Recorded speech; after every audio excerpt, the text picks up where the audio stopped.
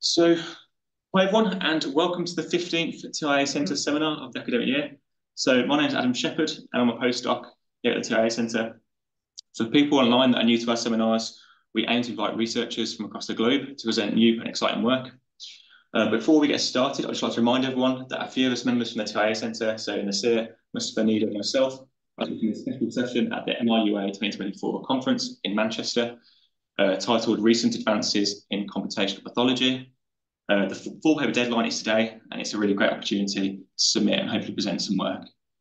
If anyone's got any questions, feel free to ask. And I know Nasir would like to give it a quick introduction, so shall I go over? Yeah, so I'm really honored to have Dr. Tizhoosh to be our TIA seminar speaker today. Dr. Tizhoosh has been at the forefront of developments in the area of computational pathology, and we're really fortunate that he accepted our invitation. So thank you very much, Dr. Tizhoosh. I'm really looking forward to your talk. I think Adam will do the formal introduction of yourself, but I just wanted to say really grateful for you to accept our invitation and for you to take time out of your busy schedule to inform us about all the exciting things that you've been working on. Thank you so much. Thank you. Thank you for the kind introduction. Can we start, or you still have homework to do? Just a little bit more. So yeah, I'd like to echo that. Thank you very much for joining us. So for everyone online, and in person, I'd like to introduce Professor Hamid Tizhoosh. Professor Hamid Tizhoosh is Professor of Biomedical Informatics in the Department of AI and Informatics at the Mayo Clinic. From 2001 to 2021, he was a professor in the Faculty of Engineering at the University of Waterloo, where he founded the Kimia lab. Before he joined the University of Waterloo, he was a research associate at the Knowledge and Intelligence Systems Laboratory at the University of Toronto, where he worked in AI methods such as reinforcement learning. And since 1993, his research activities encompass AI, computer vision, and medical imaging. He's developed algorithms for medical image filtering, segmentation, and search. He's the author of 2 books, 14 book chapters, and more than 140 journal and conference papers. And the title of Hamid's talk today is Foundation Models for Histopathology, Fanfare or Flair. So again, thank you very much for joining us. And when you're ready to get started, let's do it. We can start? Yeah, please. Thank you. Yeah, thank you very much for the kind introduction. I appreciate that. Grateful for the opportunity. I look at this as just reporting back to the community, and hopefully we can share some high-level findings and abstract maybe philosophies and which direction we have to move and what we have to do. And hopefully we get some questions and some feedback. The title is more or less the same thing. The question is about foundation models and information retrieval in digital pathology, and what does it look like at the moment, and maybe where we should go. So the point of departure for us is observable variability in medicine, so which seems to be the source of almost all problems. So whatever we touch, triaging, diagnosis, treatment planning, seems to be subject of variability. So you ask multiple physicians, multiple experts, you get different responses. And of course, for us, perhaps in digital pathology, which is the diagnostic gold standard for many diseases, looking at whole slide images and then coming up with a diagnosis or subtyping or grading is one of the most important aspects of variability. And there are many reports coming. Here one that shows the 6 breast pathologists look at different cases, 100 cases of invasive stage 2 carcinomas, and you get an intra-observable variability of 0.5 to 0.8, and more scary, intra-observable variability of 0.76, which is always interesting. So that if you have a proper washout between the first and second observation, that why even intra-observable variability is that high. Is it scary? From a patient's perspective, is it scary? And of course, again, there are many, and you can use kappa statistics, or you can use something relatively new in medicine, Krippensdorf alpha, to look at variability, and you measure it. So here, a little bit larger, 149 consecutive DCIS cases, 39 pathologists. And you see the Krippendorf alpha, you can talk about consensus if you have at least 66%. That's a measure coming from communication theory. People have started using it also in medicine in recent years. And you see all of them are below 66%, which means if you look at this type of, and of course, when we report this, it's not about the solution. We are just people just talking about the problem, how bad the problem is.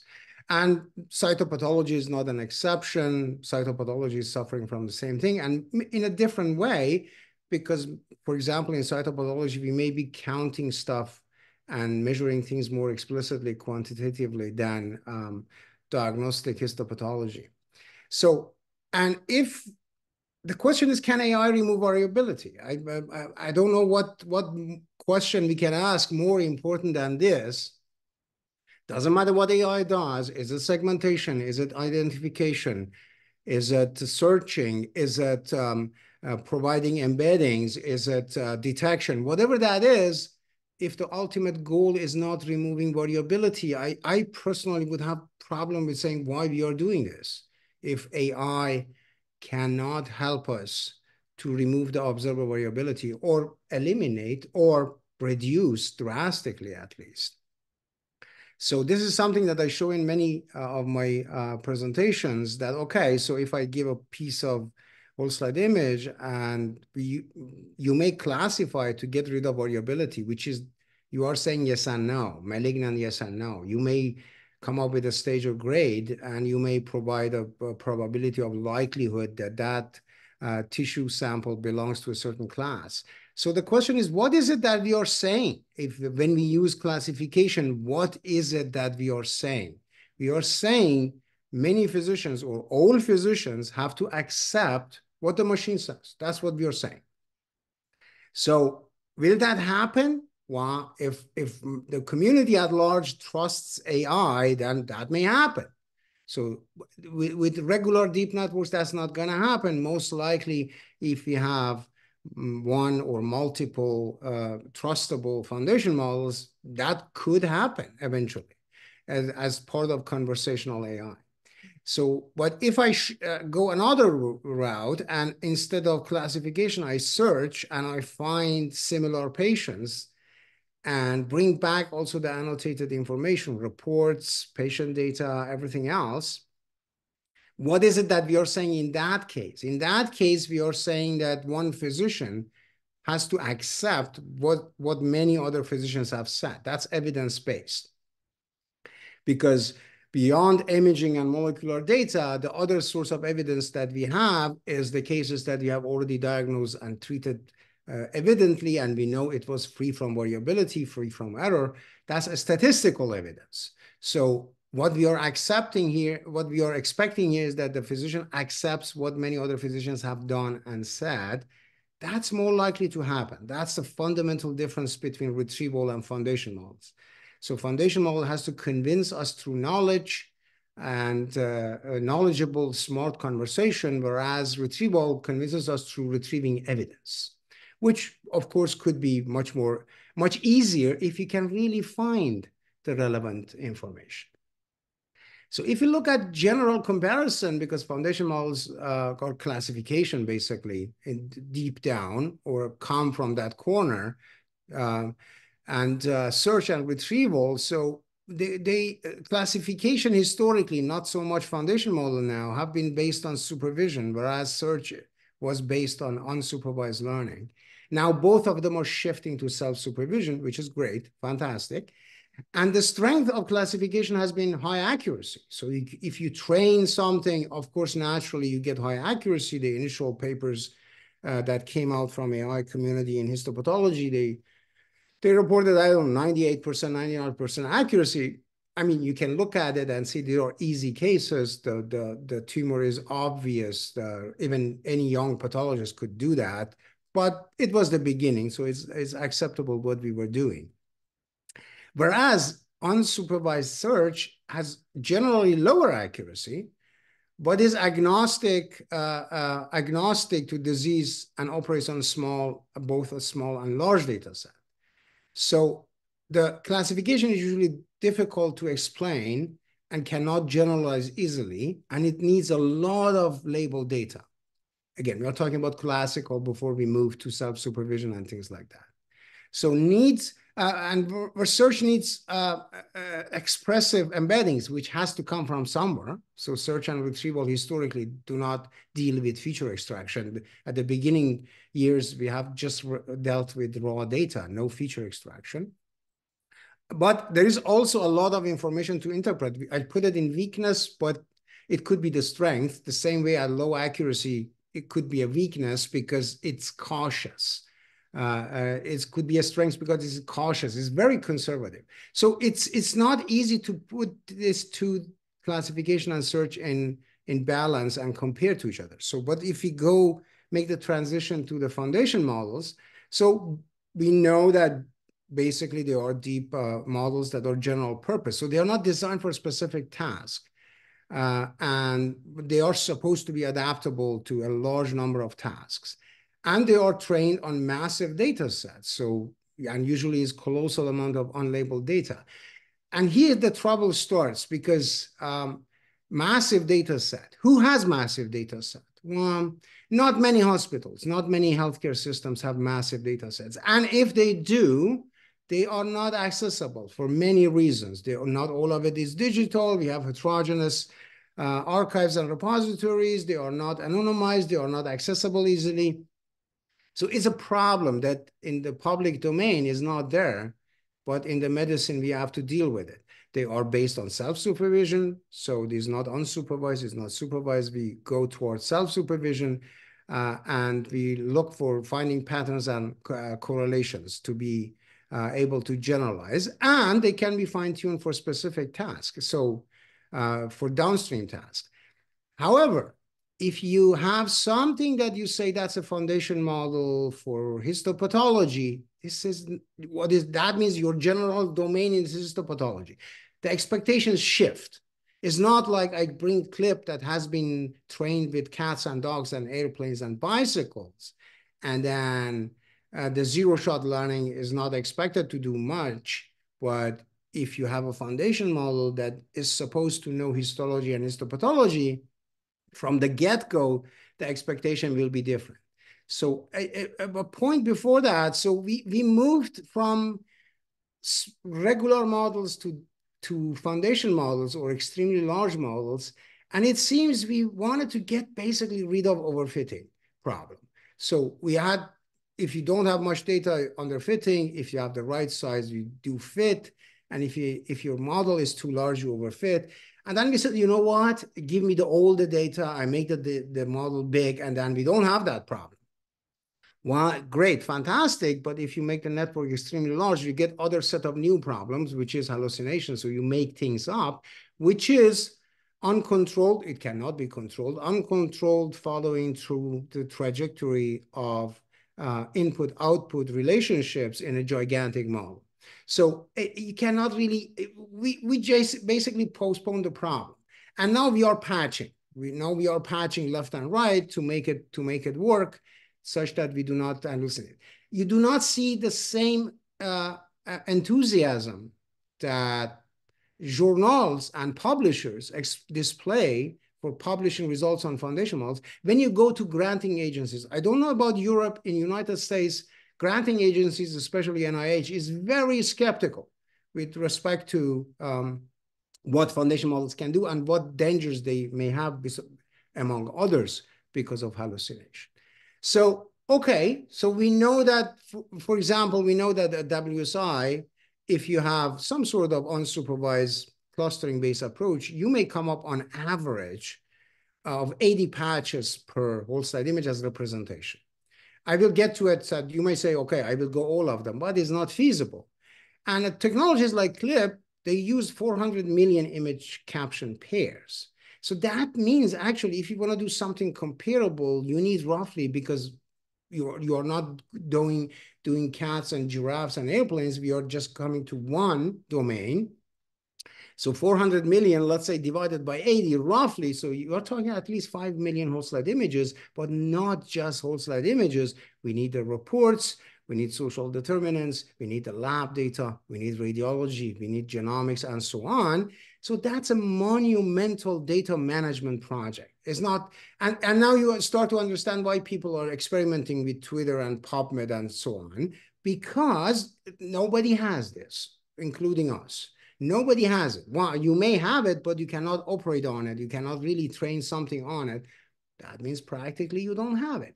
So it's a monumental task, which even if you do it as a single hospital, it will be of limited use. Even if you train it like us with anticipated 6 to 7 million patients, still the population diversity will be low. So you need initiatives of multiple hospitals, multiple countries probably, to do that.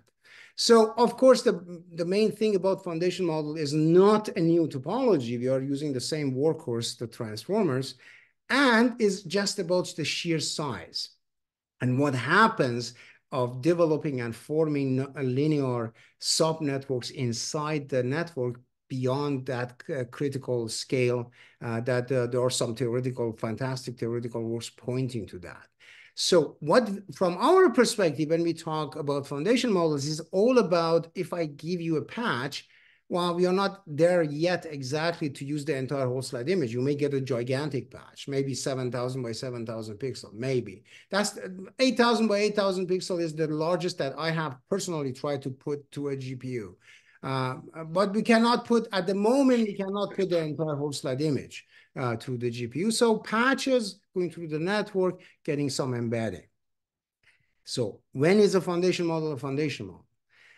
Well, we expect two things from a model that claims to be a foundation model in histopathology. Again, it has been trained for histopathology. Two things: zero-shot learning, so you have to be able to classify never seen data. If you cannot do it, then you cannot say, look, so you have to fine-tune me. No, that means then you are a regular network. Don't say that you are a foundation model.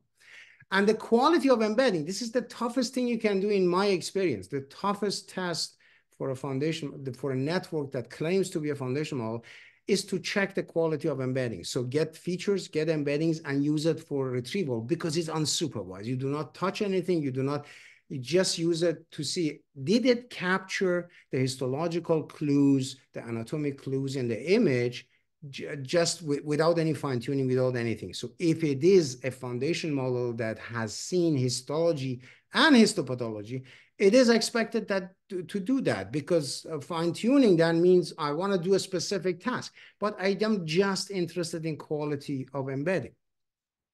Okay, so we want to do that for search.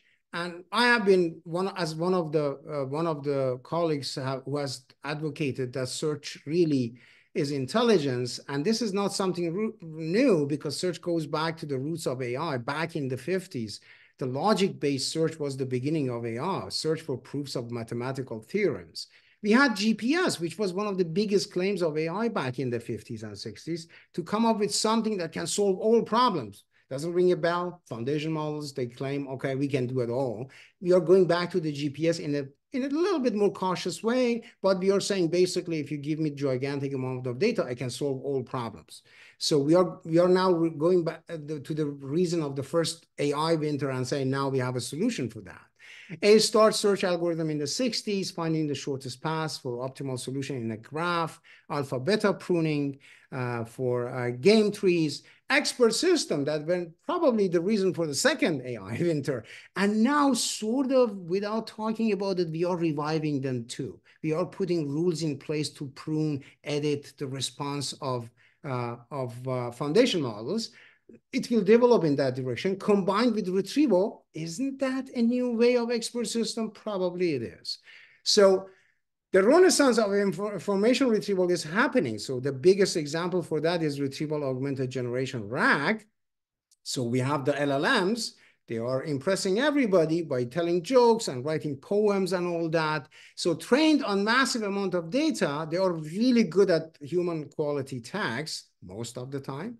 But they have problems with factual accuracy, and they have problems with staying up to date. So, and you cannot retrain and retrain a foundation model every 2 weeks. It costs a lot of efforts.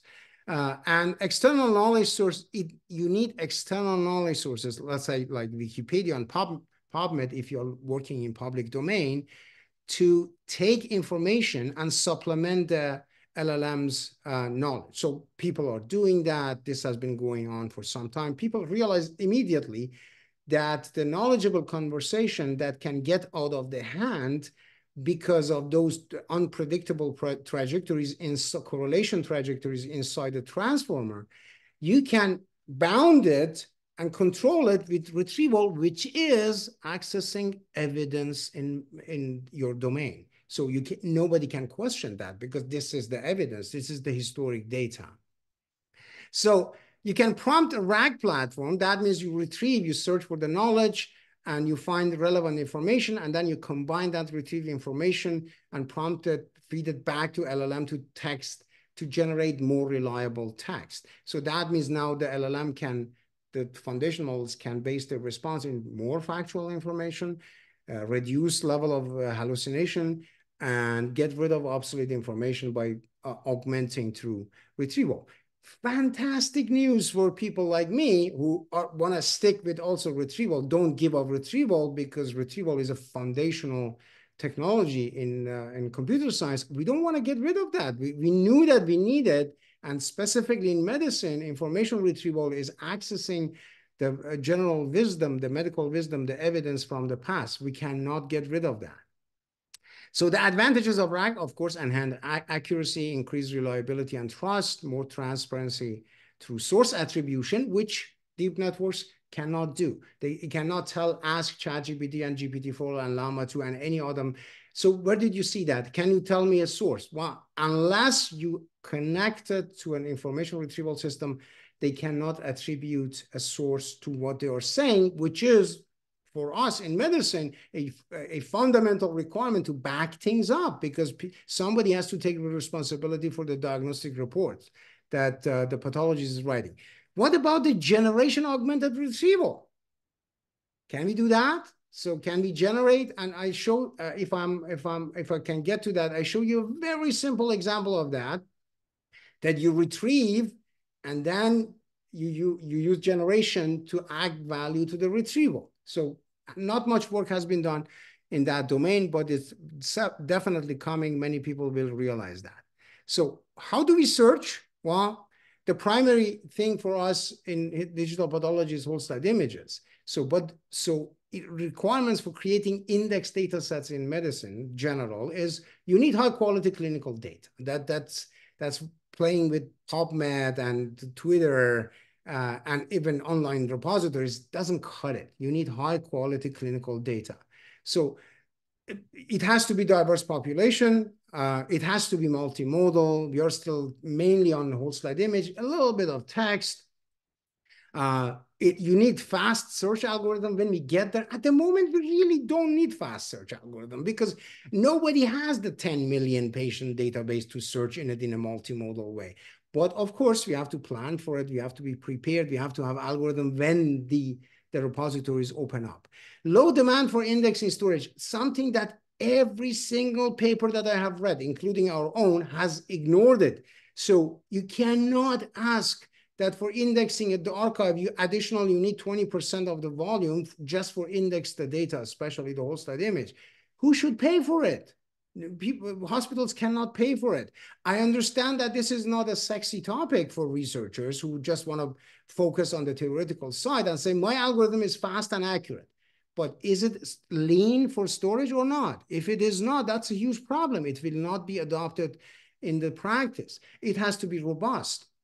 Many techniques that we tested, they failed many times. This cannot happen in the clinical workflow. And they have to be have a user-friendly interface. Not much has been done in that regard as well. So if you go back to the gigapixel whole slide image, most of the time we just patch them, and then we get a selection of that. It has to be a divide. And then you conquer it by putting the patches through some sort of network. You get some deep features. And then you have to combine it by somehow aggregating or encoding those deep features. And you have to do this every time. So, but the divide has to have some conditions, because you cannot do random patch selection. It will not be reliable. We cannot do subsetting instead of patch selection because it's supervised needs annotated data. Then you can do it for specific cases, but it will not be a general purpose approach. And what most papers are doing, they process all patches. That's excessive memory requirement. It will make it slow. And the only argument that I hear from researchers is, okay, buy some GPU subscriptions on the cloud. Well, really?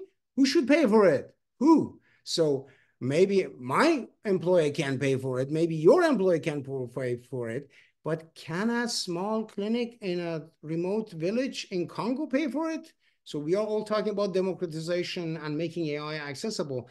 I cannot take that statement seriously if you do not pay attention that processing whole slide images is very computationally intensive.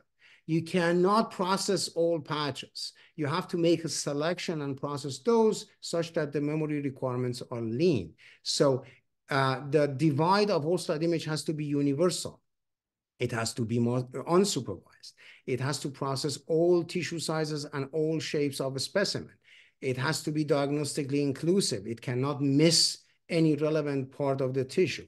It has to be fast, yes, which many papers have published just on this aspect of it, but it has to have also show storage efficiency, which means you have to extract a minimum number of patches and encode them in a very efficient way such that we can save them. It cannot be less than more than 1% of the whole slide image. You cannot add, the overhead cannot be much more than that. And that makes it really difficult. So then the rest is relatively easy. The whole slide image comes, you patch it, you send it to some network, and you get the features, you add it with the metadata, you can start matching and searching with some other detail. So when you send a query whole slide image to an image search engine, you go in, you retrieve the similar ones, you retrieve the associated metadata. Here then LLMs can come and help, foundation models can come and help. And the main thing is that the pathologist who is doing that, and we retrieve cases, the retrieved cases come actually from the other pathologists that are not there. So this is a sort of virtual peer review that can enable us to basically do computational second opinion, consensus building. So, and that's extremely valuable in medicine. So if we can build computational consensus and say that's a second opinion based on historic data, and we can do it in an efficient and fast way, reliable way, perhaps we can do something. So we spent, yes. Just a question here. So Nasir asked a question in the chat in regards to the division process. So is there a risk that by dividing the WSI into patches that you lose some potentially important information? If we do patching, we lose information? Yeah, so the process of... You should not. That's the challenge. You should do unsupervised patching. You get the relevant information, and you should not lose information, but you should not do it with the 2,000 patches that WSI has, but do it with 50. And that's the challenge. That's why people don't do it, and they just do multiple instance learning and put everything in bags and mix it. It's much easier. Yeah, I think the series is referring to it, potentially losing context by taking specific patches. If you don't want to do it in a supervised way, we don't have any other choice. And that's very difficult to do it in unsupervised. That's the challenge. We have spent some time to develop new ones such that we can go in and make sure that from pattern perspective, because if it is unsupervised, you don't know what is what. And then you may also grab a fat. You may grab normal epithelial tissue. So that's the challenge. Do it unsupervised. Don't miss anything that is diagnostically relevant. That's the challenge. And I agree, it's not easy. And we have not done large-scale validation to see if it is reliable, if it is doable or not. So we looked at multiple search engines, and some of them are new, some of them are not. And things that we see, for example, some of them, for example, Smiley by Google didn't have a divide. So, and I asked the colleague who was presenting that work in pathology vision, and he was saying, okay, I just subscribe to the cloud. And he was saying that with a smile. Well, I know, I understand the business model, but that's not doable for the hospital. And another point here is when we look at validating the search engines, some of them use post-processing or re-ranking, which is a problematic thing. If your search engine is failing, you cannot just patch it by adding ranking and re-ranking after the fact. So you may post-process for visualization. You may even post-process for a little bit more accuracy. But if your search fundamentally has failed, and then you try to compensate with additional ranking, you are not doing search. You are doing classification. So we tested that with both internal and public data sets. The paper is under review. Hopefully will come soon. A copy is on the archive. So we use roughly 2,500 patients, 200 patches, some 38 subtypes just to test. But we looked at multiple things. We looked at top 1 accuracy, majority 3 accuracy, majority 5 accuracy, and we looked at F1 score, not precision. Again, some papers just use precision because they were focused on classification. So we looked at this, the time for indexing, we looked at the time for search, we looked at how many times the approach failed, and we looked at the storage requirement. And then we ranked them based on that. So we did not calculate any additional number. We just looked how well they did for each one of them. And these are the 3 major ones that we look at. The bag of visual words is one of my favorites, but it has been ignored in the recent literature. And is not good for accuracy, but actually in speed and storage can beat everybody else. That's interesting. So Utixel, which is, I have been involved in that, seems to be a really good one, but even that is not a good choice for moving forward. So although Utixel and KimiaNet were the best overall performance, and here is when the KimiaNet or any other network, dense net, efficient net can be replaced with a good foundation model if one is available. And we tested that with other things. We compared it with PLIP, among others, which completely failed compared to KimiaNet, a CNN, not a foundation model, a regular small network.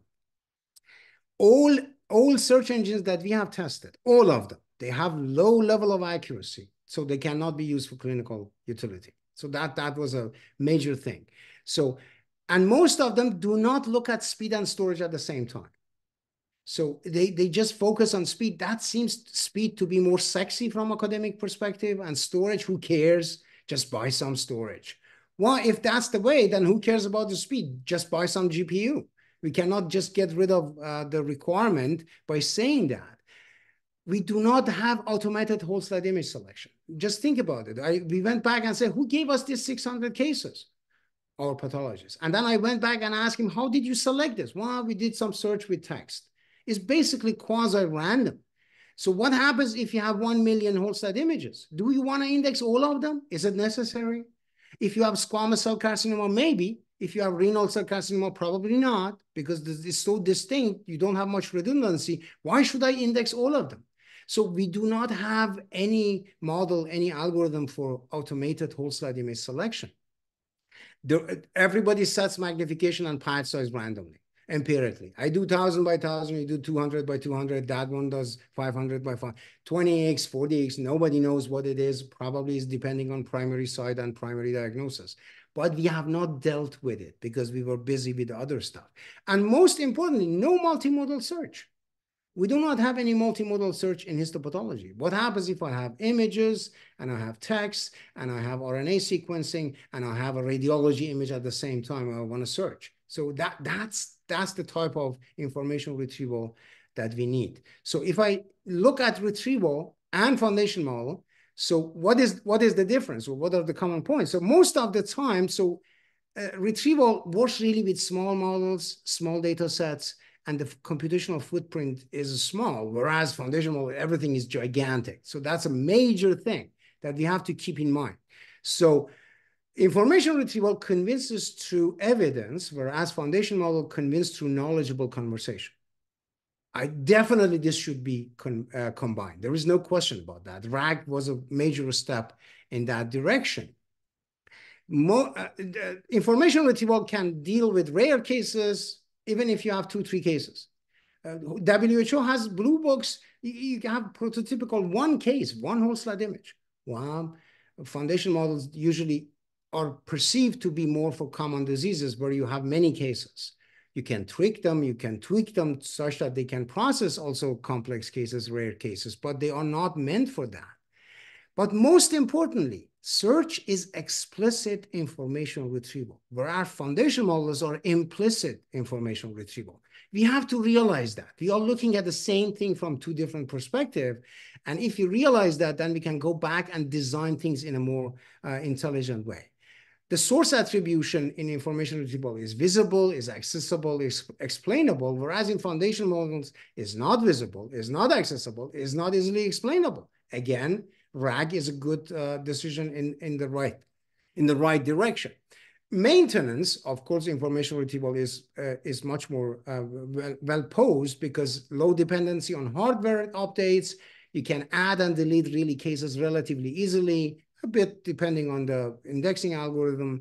New models can be replaced to old models relatively easily, but with foundation model, you cannot do that. It's heavily depending on hardware updates, high efforts for prompting to customize, expensive retraining cycles may be necessary. Foundation models may be for really big institutions and big companies and big corporations. Information retrieval could be for the small guys, for the small clinics. But again, there is no question that combining them, going back and forth will be really to exploit the possibilities. So again, on the left, you see a typical search and retrieval. Basically, you have a table. You have a lookup table. Long tissue comes. There is some sort of function, and it gives you the address of the correct diagnosis. It says lung adenocarcinoma. That's what the search works. If you may have an explicit hash function or not, but you have a function. But on the right, you have a network, and it does the same thing. Long tissue comes in through a complex trajectory, and the network is the function.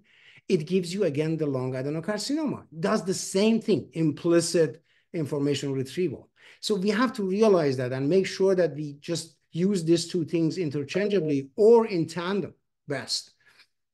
So we have been working. I don't know how much time I have. Do I have time? I don't see my clock here. Yeah, we still got about 20 minutes left. So okay. So we are working on what we call Mayo Atlas. So we build an atlas. For us is a structured index collection of patient data, well curated, that represents the spectrum of disease diversity. And the index, which is we need patient data representation. It has to be semantically, biologically, anatomically, clinically, and genetically correct, reflecting correct pattern similarities. So Atlas is an overloaded term. It has been in use for almost centuries. So you have to clarify what you say. Is a repository, index repository. So if you have many patients, you add the first modality. For us, primary modality is whole slide image. You index it, you add the index. Second modality, pathology reports, you add the index. Third modality, fourth modality, you add gene expressions, X-ray images, and so on and so on. And then you add the output, which is amazing aspect of information retrieval. You can at any time replace or update the output.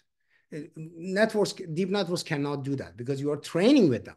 So, and then you can, and another point is that any modality may be missing, and depending on your indexing, you still can infer knowledge. Even if the X-ray is not there or gene expression is not there, you should be able to just go in with incomplete information, infer new knowledge for the new patient. So what should an atlas, which is an index repository for intelligent information retrieval characteristics, should show? It should be inclusive. An atlas should contain all manifestation of that disease. So if you're talking about lung cancer, you should have all representative cases, which is not easy. And that's what we said. Okay, look, we need an automated way of selecting whole slide images. Manual inspection, visual inspection cannot do it. Veracity, the atlas must be free from variability. You cannot just complain about AI, that AI make mistakes. Physicians make mistakes too, and then we put it aside and nobody knows that the case that we did 2 years ago was a mistake, was a variability mistake. So you have to double check. You have to double check things that you do in the atlas. Semantic equivalence. So the indexing must conform to anatomic and biologic nature of the disease, which is quality of embedding. Here, deep models and foundation models can be very helpful.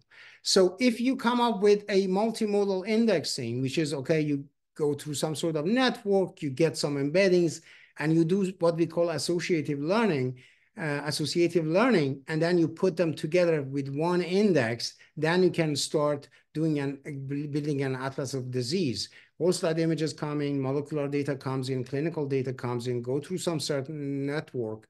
You do your association learning, which is which part of those embeddings is a common point. When I see this tissue, then I see this gene expression, then I see this point in the X-ray image. And then you can do search and matching. You can provide the top matches, provide computational second opinion, and then the pathologist can make the decision, write the final report. So it's assistive in nature. And definitely this should be combined with the power of large language model. So we, for sake of public display and public demos, we chose a TCGA one because we don't have the clearance yet to show internal data. Tissue whole slide image and RNA sequencing from TCGA. Look at just the tissue image. That's the accuracy that you get with simple matching. You bring in RNA sequencing, it gets a lot better. Of course, in a case, that's a relatively easy case for RNA sequencing. And then you combine tissue and RNA sequencing, and you would say naturally you expect that the accuracy increases. Of course, it does. That may be different from different primary sites, of course. And when I showed the demo to colleagues, I got criticized. You have chosen an easy one. I know, because we don't want to be too tough at the beginning of developing a new system. So when the query patient comes and you find the first match and the second match and third match and you retrieve the information, you aggregate the metadata through a large language model. That's why I called the generation augmented retrieval. So you find 3 reports, you combine them with an LLM to one report to describe. So that's auto-captioning in a very different way, retrieval-based auto-captioning, basically. Then you can do region matching between the query and matches. So you can visualize your evidence, why you are saying this patient is this and that. You can visualize the atlas by just using Tisney and UMAP and any other technology to show your patients and where is your patient position. You combine them all into a computational second opinion report. The vision for us is to basically make that accessible. I don't know when that will happen. So we have to do that foundation model. So we connect the atlas, the retrieval, to that foundation model. Is it 2 years from now? I don't know. If we get the money, if I get the money, I will push it to we get it in the prototype in a year.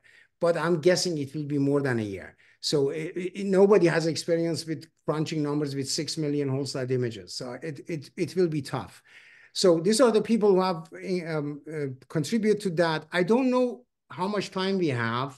Do we have time for a short demo, or we are already over? Yeah, sure. We've got about 15 minutes left, so okay. we've still got time. So here is a very short demo. Do you see that? Welcome to Mayo Atlas. Yeah, we can see that. Okay. So if I sign in and I choose my simple, easy lung cancer atlas from TCGA. So let me see. I can find the demo folder. Use my easy demo image. And then I have some description related to that. It doesn't need to be the report, because for a new patient, you don't have the report. And I choose the gene expression. So there are some maybe questions, whole slide image, some question or description, the initial visual inspection, and then gene expression. It will be difficult to upload RNA sequencing. So you have to process it, get something out of it. It will be tough. And then you start uploading. The upload is not here completely realistic. It's buffering a lot of stuff for the sake of demo. So it's not completely real time. And then the results are there. This is very simple prototype. So that was the query data is a pathology slide. So we have 3 matches, and you can select the third one and say, oh, let me look at that. You can go in and compare whatever you want and see, make sure that it is really, convince yourself that it is correct. And it could be top 3, top 5, top 7, whatever. After you have convinced yourself, which is you have to do it, you see that here we have reports, also notes attached. That's the evidence. So if I see full notes, so that's the first match, second match, third match. So these are the results.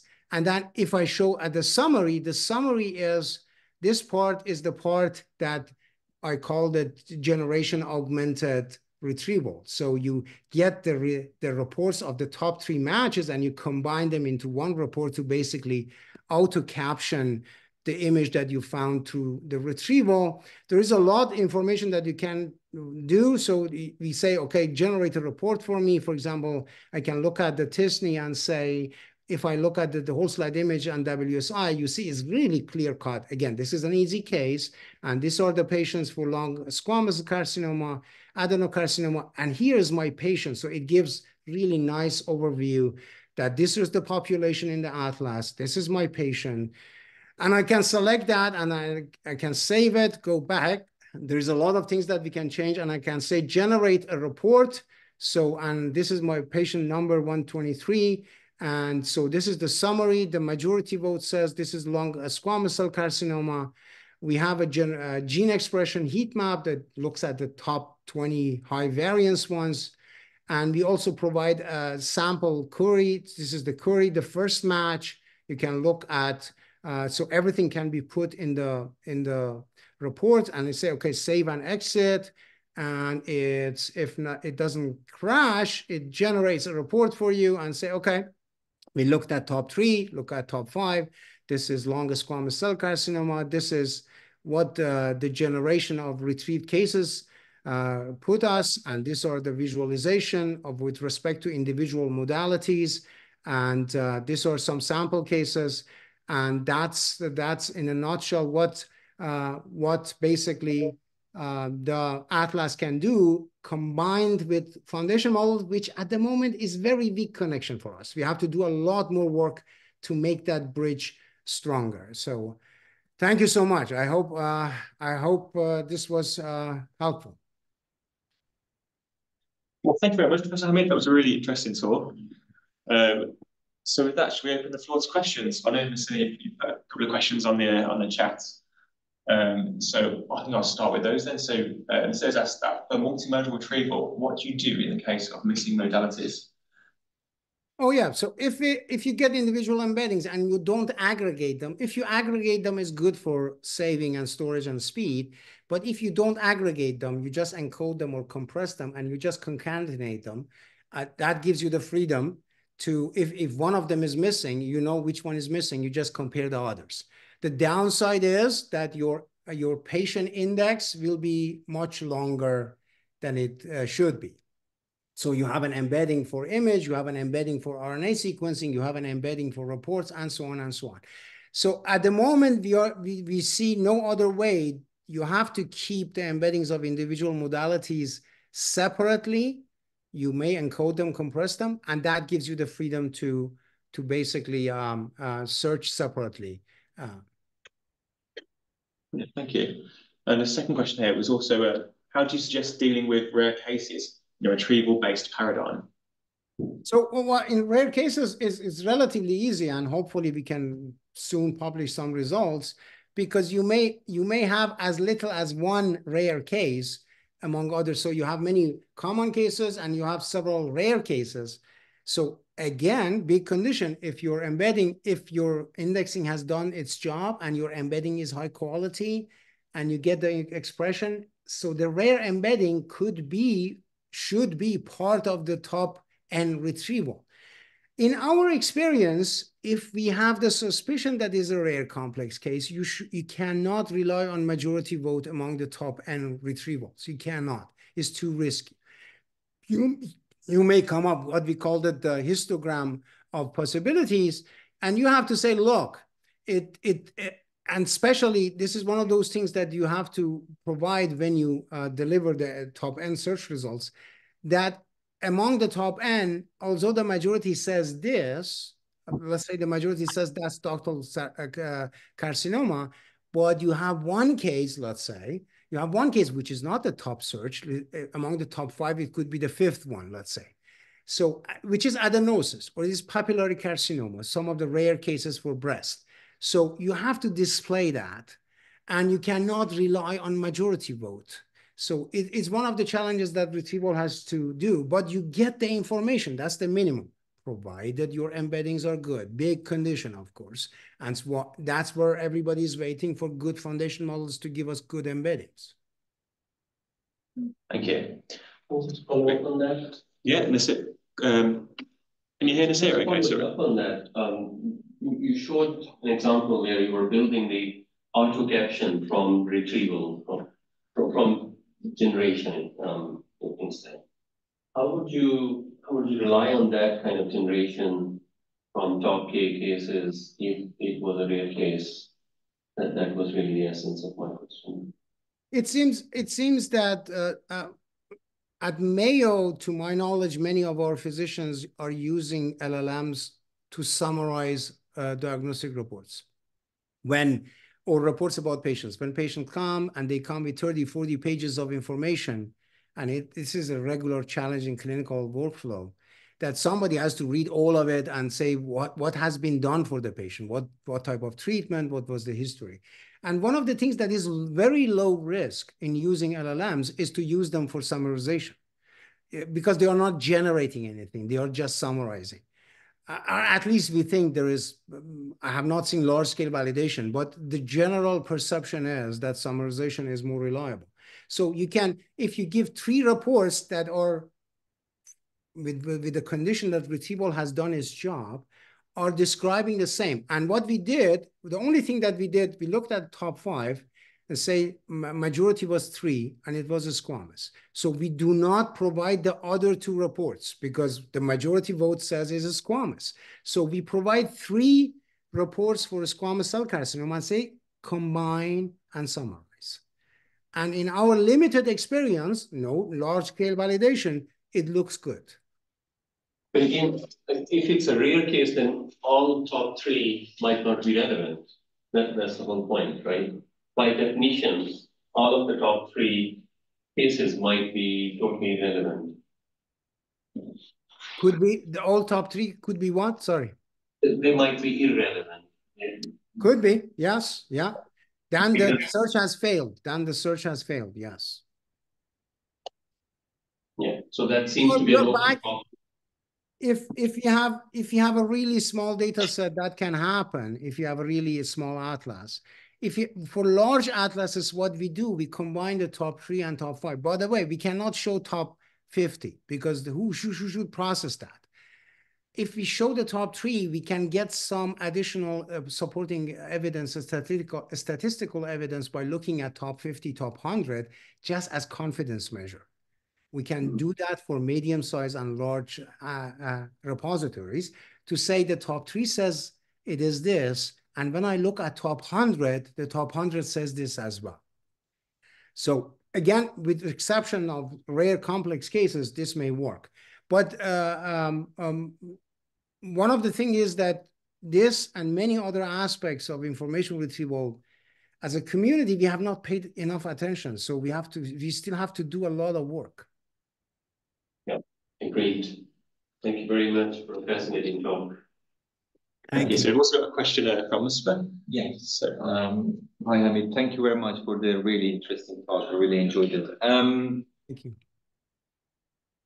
Sure. Sorry. Just if they can. Want to turn on my camera so you see who's asking the question. It's nice. You see me now. Yeah. Durud ber shoma. Dear Hamid, thank you very much again. So I've been following your work, and so the question that I have, I noticed that one of the first part of the retrieval algorithm, which is the sampling of patches, is really important. It affects the efficiency of the algorithm largely, as you mentioned. If I remember correctly, what it does, the UTXL algorithm that you're currently using is based on the cellularity of patches. It's basically selects the patches that have a higher number of cells in it, which is good, especially in most of the cancer types.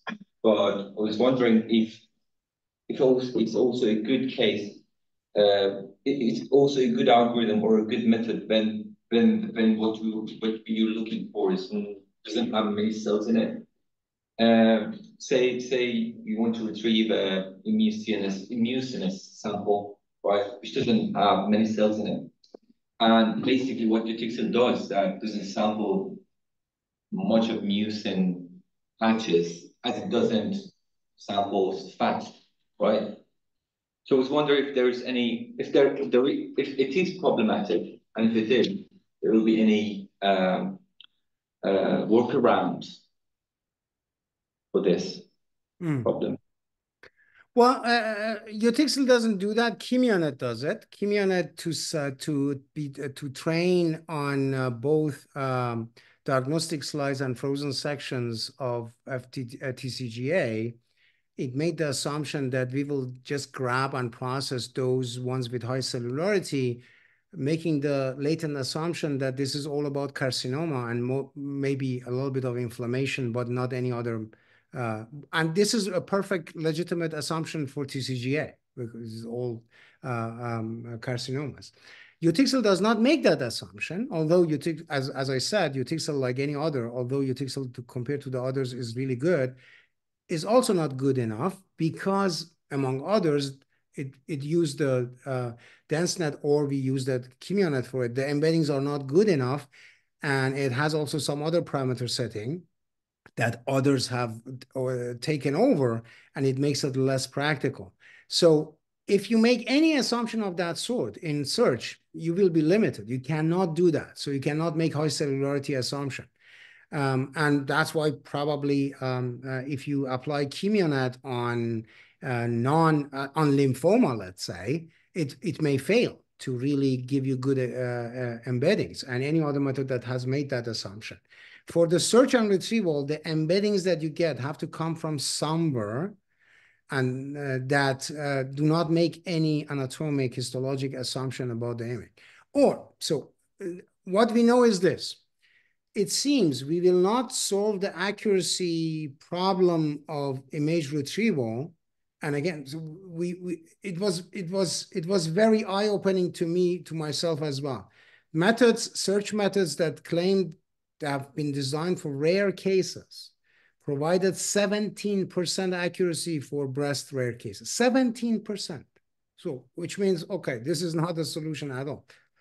So it seems the only way that we have, well, maybe only two ways, is either you have a super fantastic foundation model, which I don't see it. Well, I mean, the colleagues from Mount Sinai, Dr. Fox group, they did with 1 million, but is not publicly available.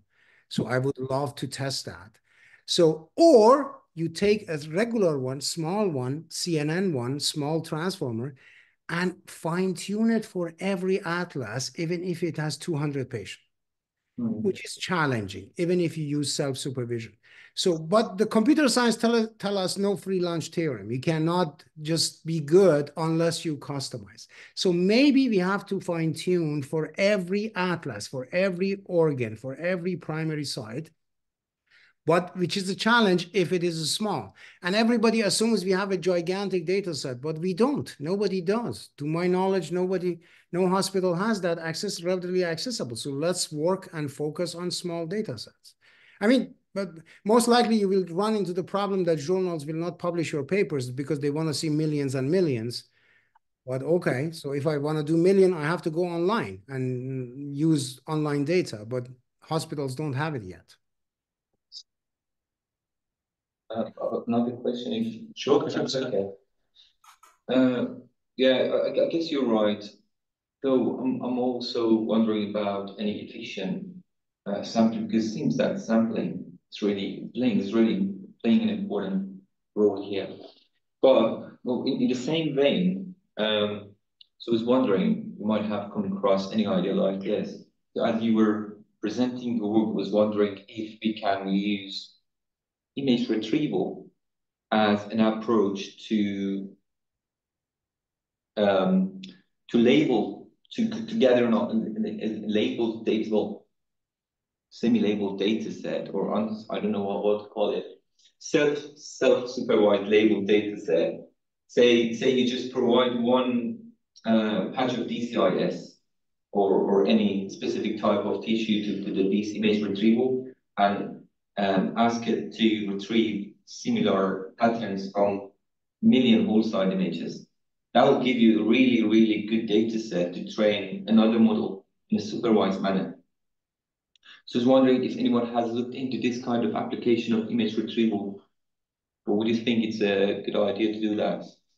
No, not to my knowledge, not in this way. The problem is in image retrieval, like any other field, you have to stick around. You cannot come in, publish one paper and have the illusion that you have solved the problem and go away. You have to stick around, invest, fail, develop solutions and test and realize they don't work. There are many other problems. I give you another problem that has not been solved. Every patient comes with multiple whole slide images. We are at the moment latently assuming that they have only one whole slide image. No, they don't.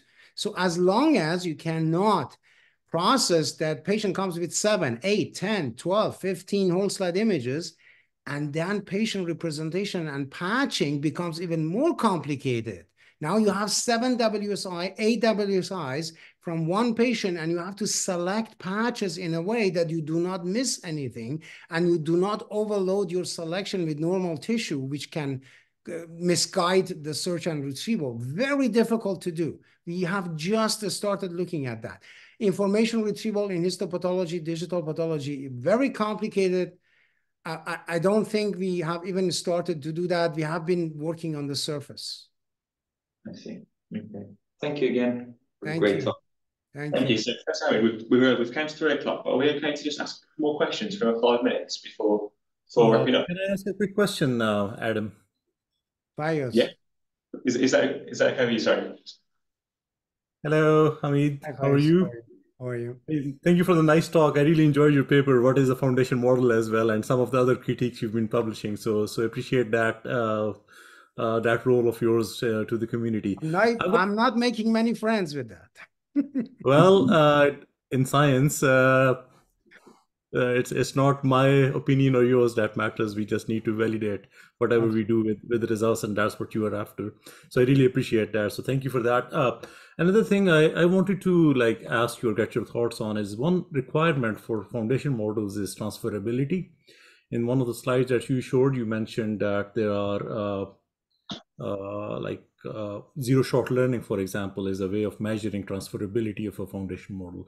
I was just wondering if you had measured the transferability of this search-based foundation model approach that you are proposing for classification. Very good point. No, we haven't. And I won't touch that until we really have access to the. We have been preparing since last August to access our data on the cloud, which is at the moment around short probably of 7 million whole slide images. Is not 7 million patients, but 7 million whole slide images. By end of the year, we'll be approaching 9 million. So I want to do tests with that. I want to see if we go in, and then we have rare cases, we have common cases. And the questions that Dr. Rajput asked, so what happens if the top search results are irrelevant, which means something is fundamentally going wrong. And if you have to establish the base, the patching is okay, the embeddings are okay, the speed is okay, the storage is okay. Now we go to bigger questions. Okay, so can I transfer knowledge? Can I do because if none of that is working, I'm not saying we will wait really to solve all those problems perfectly. No. But we need a reasonable base in order to go after those sophisticated new bridges that we can say, okay, can I go from here to here? Can I do zero-shot classification or not? We have not. So we have not. And the reason that I don't do it even with small or medium-sized data set is probably just psychological, because we are excited to just get prepared to go operate on the cloud data. Okay, makes sense. The other comment I had is one distinguishing feature of foundation models that I see emerging in the field, not only in computational pathology, but in general, is that, let's say we've got ChatGPT. By itself, we never taught it to reason, for example. Mm-hmm. And it may not be able to reason perfectly, but it does show more promise than just being the next word predictor. So it has learned this additional human-like capability of showing somewhat indications of being able to reason. And I was wondering if when we talk about foundation models in a specific domain, for example, computational pathology, whether it is relevant to make domain-specific foundation models, or would it be more useful to build on top of these more general purpose foundation models like ChatGPT and then adapt them for a certain domain? Or not even if, like, for example, if we just do retrieval augmented generation using ChatGPT embeddings in some way. What are your thoughts on that? Like, should we invent a new foundation model for computational pathology going to that domain, or should we wait until there's these multimodal models that are being proposed by the industry, more or less, more so than academia at least? Just wait for them. I was reading a very interesting theoretical work from a young fellow scientist recently joined MIT, that he put the theory forward that beyond a certain scale of data, large models start developing smaller linear models inside, and that's, among other, is the theory responsible for those new capabilities. At the moment, I'm thinking that since there are a lot of things that we don't know about deep models, large models, it's very risky, and regulatory bodies like FDA will be suspicious of that if we take, let's say, ChatGPT and just fine tune it for histopathology. I won't do that. That's why I have not been trying to experiment with anything else. I want to wait, get my hands on 6 million, and then I have the reports, I have X-ray, I have RNA, I have everything, I have multimodal. So 6 million should be enough. And the histopathology is a small enough domain compared to ChatGPT, which covering literature and politics and science and everything, is many domains. So general purpose. When you come up with a foundation model for histopathology, it's not general domain. So I don't understand the term general purpose histopathology. What do you mean general purpose? Histopathology is histopathology. So you are giving me a specific network. I don't know what is happening inside of ChatGPT and others that I take it and fine tune it with my gold value clinical data. I would rather train something from scratch, and it doesn't need to be that big because our field is really special. Again, and we have to do that. Computer science, no free lunch. You have to specialize, you have to customize, otherwise you won't be accurate enough. But since we don't know what is happening inside, unless for specific tasks, again, like the summarization of text, okay.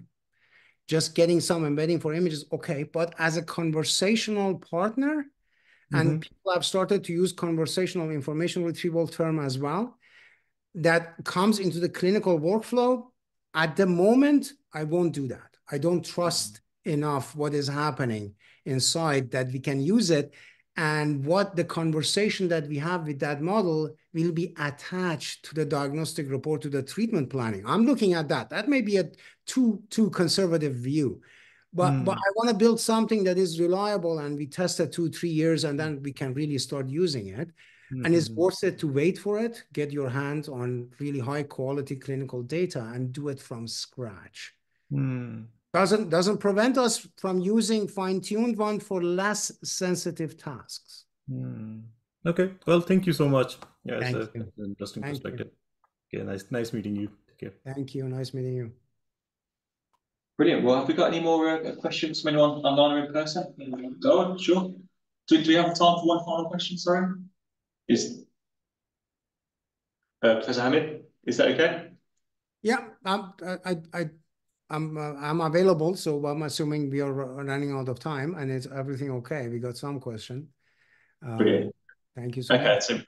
so Doug, what was your question? Thank you for the very interesting talk. I just have one question. I think you mentioned about expressive embedding in that in one of your slides. I just want to know, how will you define that expressive embedding?